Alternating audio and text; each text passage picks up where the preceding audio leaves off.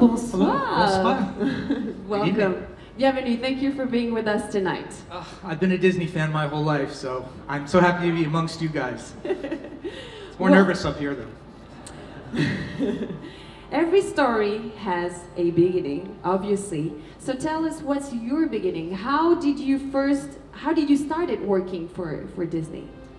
Well, I grew up in New York, which is obviously on the East Coast of the United States, and Disneyland is on the West Coast in California. And like most people of my era, Sunday nights was the wonderful world of Disney, wonderful world of color back then, where Walt Disney talked about Disneyland. And I wanted to go so badly.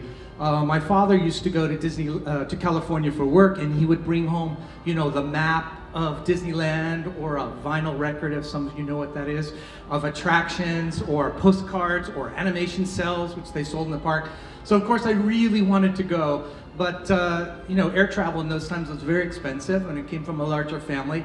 And so as much as I wished for it, I didn't think it was going to happen. But then one day, watching the wonderful world of color, Walt Disney said, Disneyland is coming to New York, to the World's Fair. And thankfully, living in New York, we went to the fair as a family. Yes, that's me. Oh.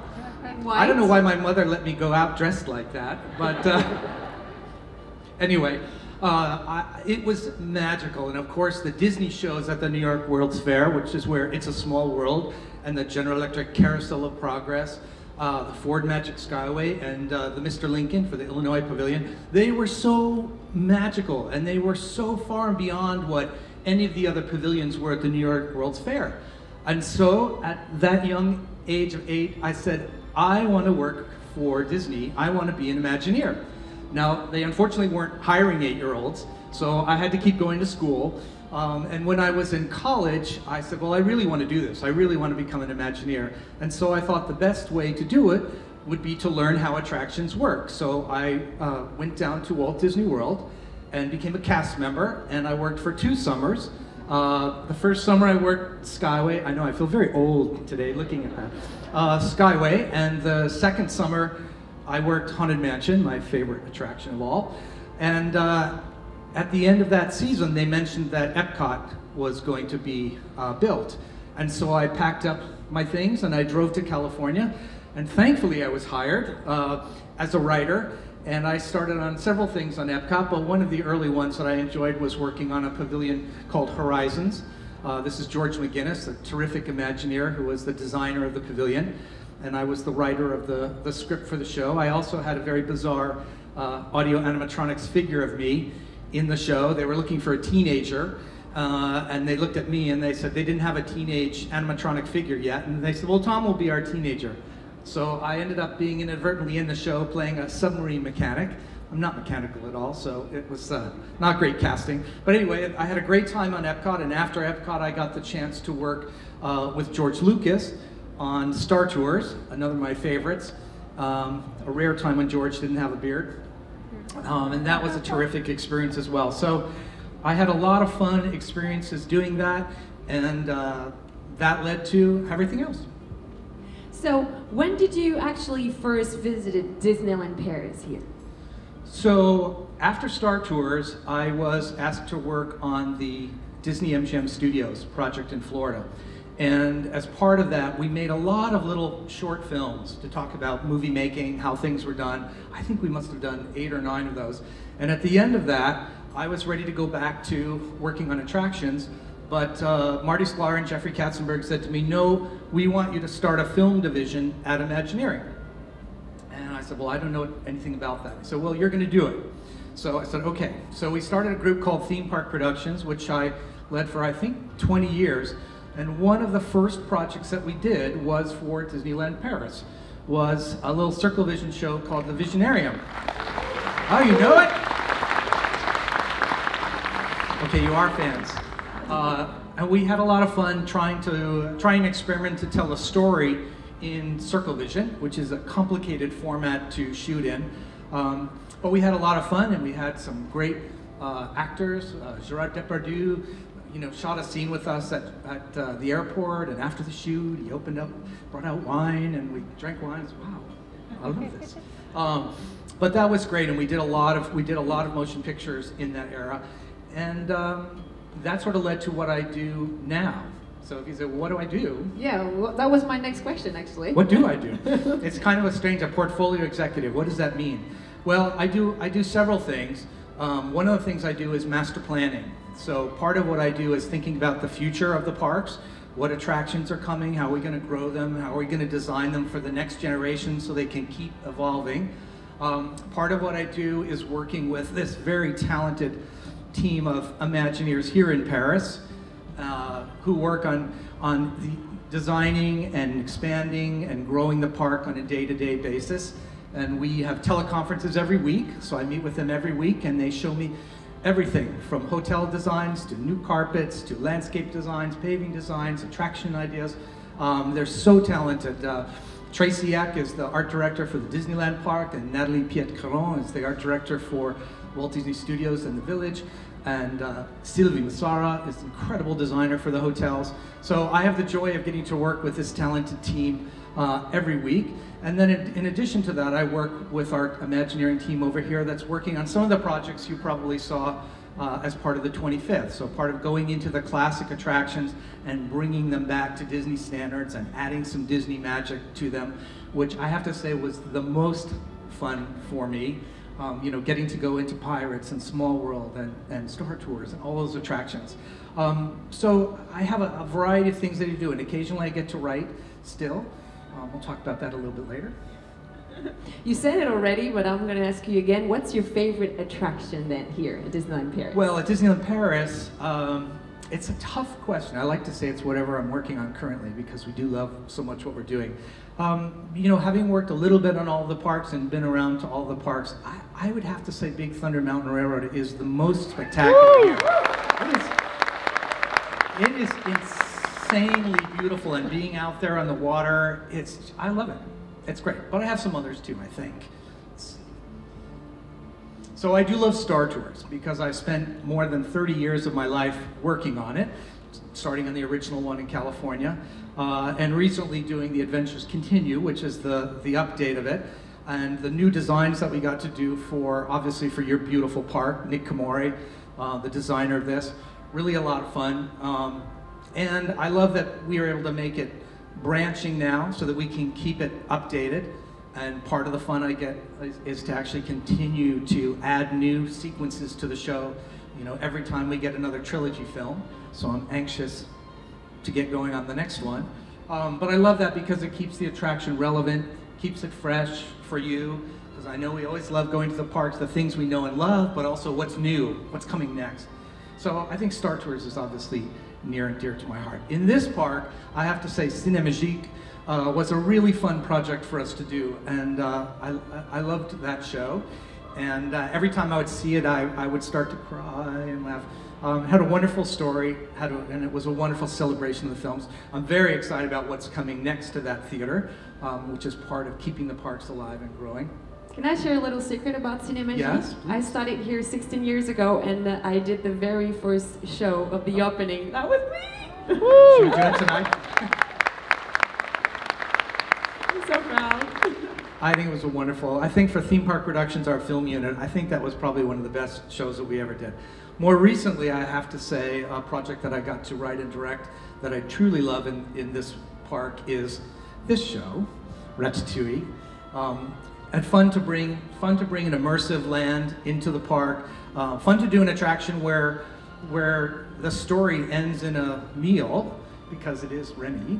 That you actually get to have a storyline that's all about Remy creating a meal for you, and then at the end you actually get to go into the restaurant and have the meal. So, and I'm very excited that we are bringing this attraction to Epcot in Florida, which is my other job. So, what do you think makes Disneyland Paris so special? Well, I think at the root of it, the fact that, you know, the stories that Walt Disney brought to life early in his career had their roots in Europe and in France, the fairy tales, the fables. And so there is a DNA, I think, to Disney parks that really starts here. Beyond that, though, I think It has a lot to do with the Imagineers who worked on the park. And I know Catherine said this, but I will say it too. This is the most beautiful Disney park in the world. You have the most beautiful Disney park. No question. Sorry, Shanghai. I know I'll get in trouble for that. No, it is the most beautiful park, and it has a lot to do, as I said, with the Imagineers, because if you think about it, Disneyland in California and the Magic Kingdom in Florida, those were parks that were designed primarily by the original Imagineers. The original Imagineers that Walt brought from the studio and hired to create this new medium of the theme park. But by the time we get to Paris, you now have a next generation of Imagineers. You know, people who grew up with Disneyland as a kid, who finally get to be at the point in their careers where they can design the ultimate Magic Kingdom park. And so this castle, you know, the most beautiful, of course, and designed by Tom Morris, extraordinarily talented Imagineer, incredible designer, incredible sense of color. You know, his Fantasyland is just extraordinary, I think.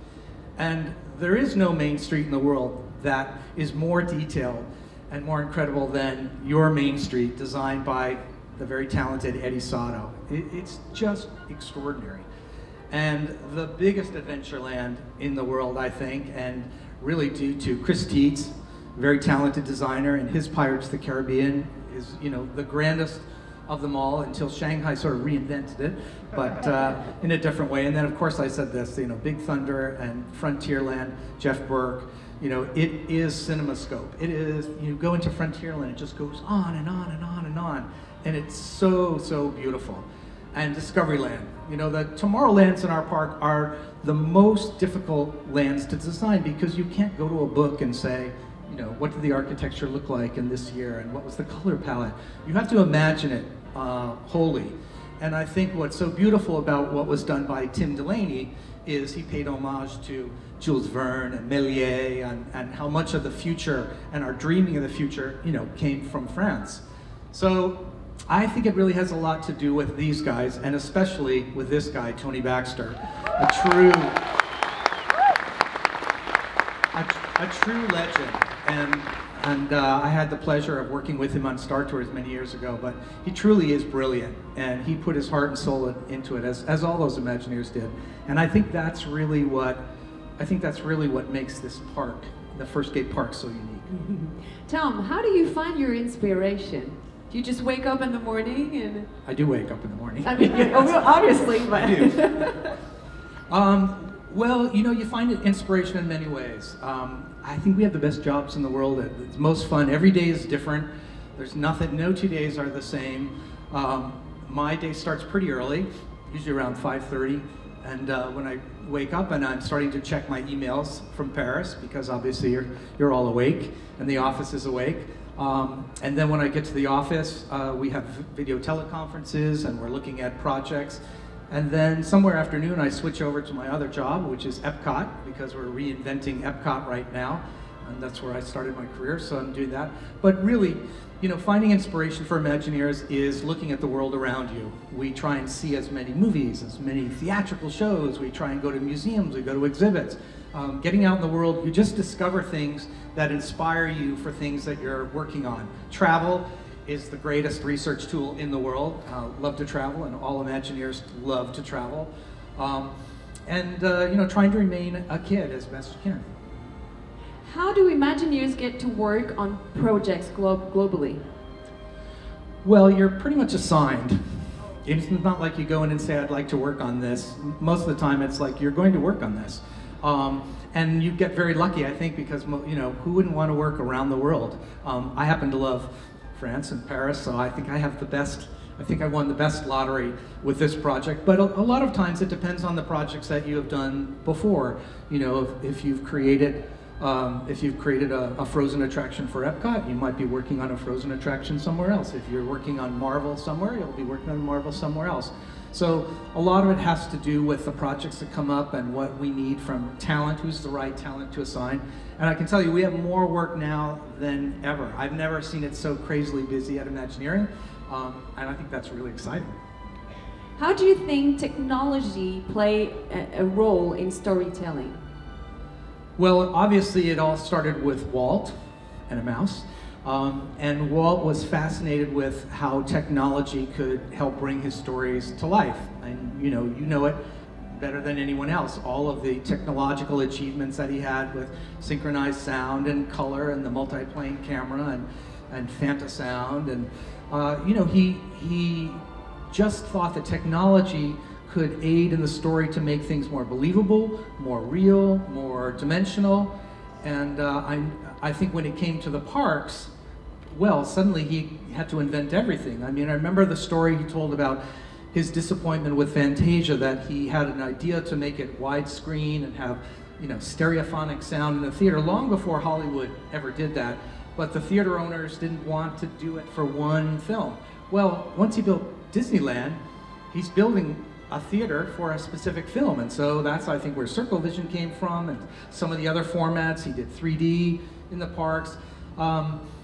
We use technology today still as an aid in storytelling. How do we make things more believable for you? If I want you to feel like you're in the trenches of the Death Star, like Luke Skywalker, I'm going to need a motion simulator to make you feel that. It's not enough just to be in a static seat and watching something on a screen. So we continue to look for that, and we continue to look for it we have a research and development team at Imagineering. And so they're pushing the boundaries. Some of you have seen what was done with Avatar at Walt Disney World with incredible animatronic figures, pushing interactive characters, pushing that. And these are all tools, but they're tools in support of storytelling. So we don't usually talk about them. We don't usually put them on display. When we did Star Tours, one of the visitors said, well, you should show people how that works. That's incredible, that device. And we said, no, not at all. We don't ever want to show you the device. We want you to believe that you're really flying. We don't want to take the magic away. We're magicians, aptly enough, on this stage. So what would be a typical day at work for an Imagineer? How do you start is it like Catherine? You have a big cup of coffee in the morning? Well, we have a Starbucks right at Imagineering, so it makes it very easy to get a venti start to the day. And as I said, we have teams all around the world. So some have days that start very early because they're talking to places like this. Some have days that are later because they're talking to Asia and doing projects. But like Catherine, we do a lot of VTCs, connecting all of our different sites. We have Imagineering teams everywhere around the world that are doing more and more locally because we have so much more work. We do come in, there's nothing like being there physically, like here. I come to Paris about every 6 weeks for about a week. I'd love to spend more time here, I love it. But I go to Florida as well for Epcot. So we travel a lot. We use technology a lot to connect each other. And like I said, we have very, very talented teams in each of our sites to carry on the work. Are there many different jobs at Imagineering? There are, I know the video said 100, I think there are even more than that. Yes, there are, doing things in a dimensional format requires a lot of people. If I'm like you, I just went to go see the Avengers film recently, and when the film is over, you know how you see that crawl and you just see all those names. You can't believe how many people it takes to make that 2-hour movie. Well, it takes that many people to make a park attraction because you're building something physical. You're not just making the movie, you're making essentially the theater. And so we have, of course, we have artists and writers and designers and sculptors and landscape architects, but we have engineers and we have project managers and we have people that are skilled in every aspect of making something real. We also have very great partners at Pixar and Lucasfilm and Marvel that work with us to make sure that we bring their stories to life in the most amazing ways. So many, many careers, and people often ask, what do I do to become an Imagineer? I think a lot of it is find the field that is your passion. Imagineers are passionate about their work. We don't think of work just as work. It's work as play. Work is fantastic. It's inspirational. So find what you're best at, and go get even better at it. And then also learn what you can about storytelling. Go to theater, go to films. Take courses if you wish to learn about how storytelling takes place. Our storytelling in the park is very different than storytelling for television or motion pictures. We usually only have a few minutes to tell a story, so we tell it in a different way. But it's an extraordinary company, and I'm always humbled because I'm surrounded by people that are far smarter than me. And when you see the things that come out of Imagineering, when you see Pandora, or you see Cars Land, or you see the castle here, you know, they're just amazing achievements, I think. What do you think would be the main qualities of an Imagineer? Let's say if I have to apply. Well, I just gave it to you, so I'll tell you more. Sorry, I'm getting ahead of you. Your question, it's this magician stage. I can tell what question you're going to ask before you ask it. Like I said, Imagineers are curious, they're passionate, they love what they do. You know, whatever you do in life, you should do what you love. Find the thing that you love, whether it's Imagineering or something else. Find what you love and do what you love. Because if you do what you love, you're going to be happy. You know, you spend a lot of your time at work, and you gotta love it. I mean, I get so excited every morning going into work, so I really never know what's going to happen. I don't look at my calendar in advance. Maybe then I wouldn't be so anxious to get in there. So we have a lot of meetings, like Catherine said. But really, go for your passion. You can't go wrong if you go with what you love. Mentors there at Imagineering. I did, and I want to show you. I've had many mentors because I need to learn a lot. But these are two of mine. This is the guy who hired me, Marty Sklar. Amazing. Marty Sklar worked with Walt. He wrote a lot of Walt's speeches. The famous Florida film that announced Epcot was written by Marty. He hired me right out of school. I brought in I thought because of Imagineering, I didn't know there were writers. You know, at the time it's like, when you go to the parks, you don't realize the skills that it takes to bring the parks to life or what jobs are there. So I thought, because what I'd seen in the parks were all models and things, so I built a model of a Winnie the Pooh ride, and it was pretty horrible, I have to say. Not the ride idea, but the model, because I'm not a model builder, but I thought that's what you had to have. And it was probably twice the size of this table, and I drove it in my car across the country, and I kind of had it on my arm, and I went and I had my interview with Marty. And he said, so what do you want to do? I said, well, I want to come up with ideas for rides. And he said, well, kid, we don't hire people off the street for that. What else can you do? He said, can you write? I said, yes, I can write. And so he hired me as a writer on one condition, and that is that I'd never build another model in my career. And I never have. I worked with Marty for decades and learned so much from him. He was very generous with his knowledge. And because he had worked with Walt, he really taught us all about, you know, that the attention is in the details, as well as the long shot, as he would say, the master shot, to pay attention to all the details, and that every element of what you do is important, so don't overlook it. And the other guy that was a mentor is this guy, X Atencio. Sweetest man in the world, had the office next to mine, and X was a writer.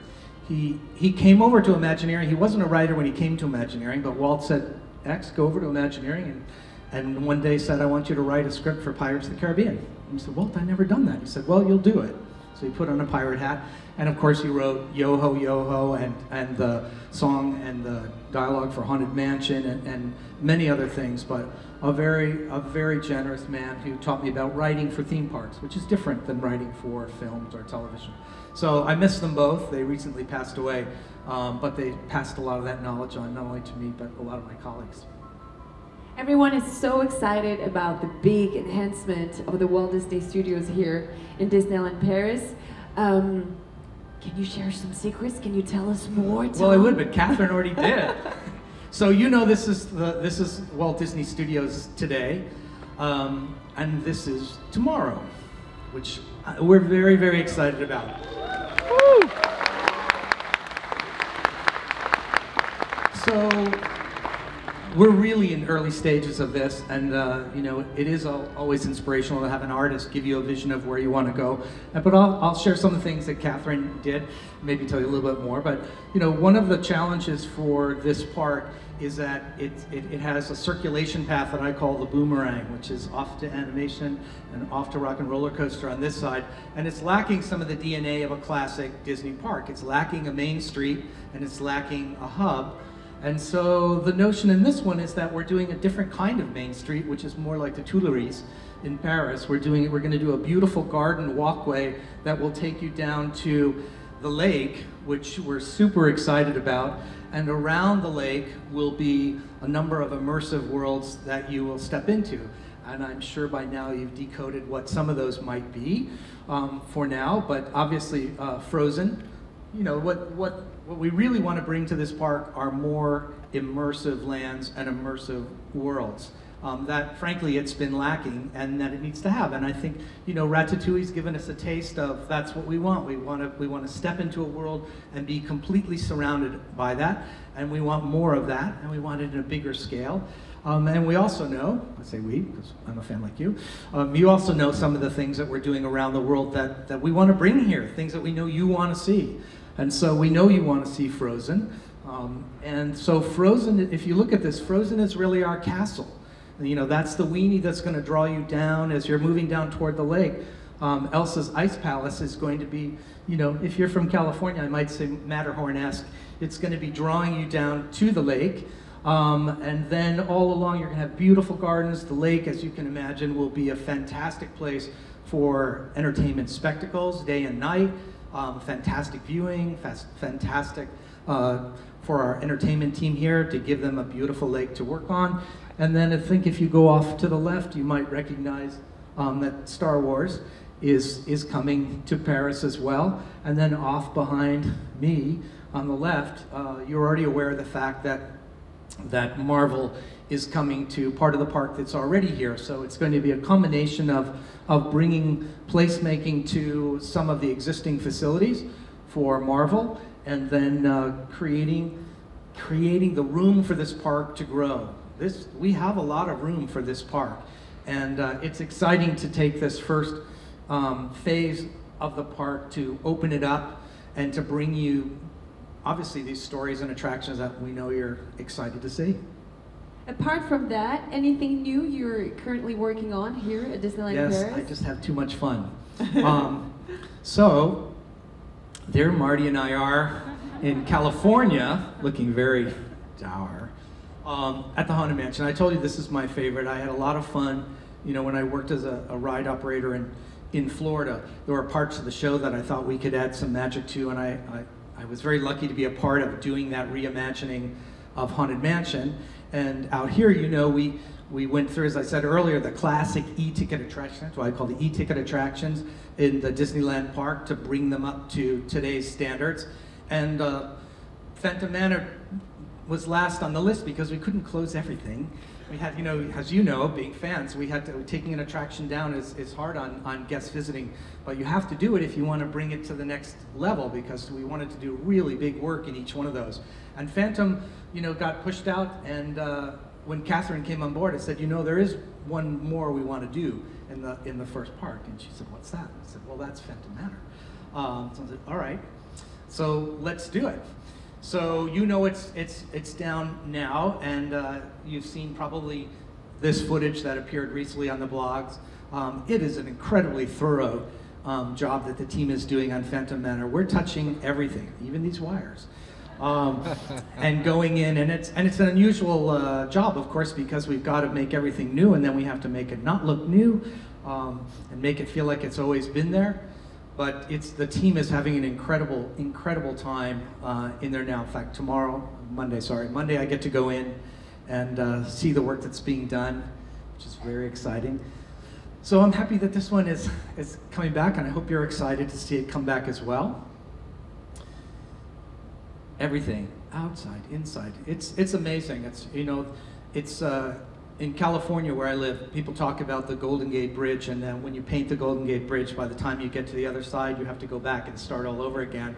And it's kind of that way in our parks, you know, that by the time you've finished working on this hotel and do the other hotels, you've got to go back to this one, and the attraction's the same way. You really have to keep it up with maintenance. But there is some legacy to this attraction that we're going to bring back. And I think you guys probably know what it is, or you're about to. When hinges creak in doorless chambers, where candlelights flicker though the air is deathly still, this is Phantom Manor. And that is Vincent Price.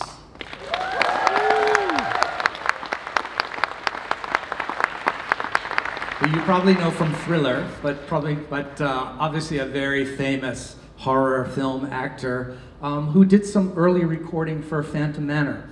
And one day I got a call from Catherine Powell, who said, "Tom, is there any way we could bring the Phantom Manor Vincent Price tracks back?" And I thought, how did she know about this? How did she know about that? She's amazing. And so we went back in the morgue and we found the tracks. And when we bring Phantom Manor back, you will see how we've found a way to bring some of that original into the show. We're also bringing some of the magic up to this century with some new magic that you'll discover in the attraction you know and love. And I think we will, from a storytelling standpoint, we will reveal at long last exactly who the Phantom is. So, stay tuned. We will stay tuned, definitely. Tom, thank you so much for sharing those secrets with us, with me, with all of us. I hope you're enjoying your first ever FanDaze event, and remember one thing, it is so much fun to be a fan. Thank you guys so much. Have a good evening, guys.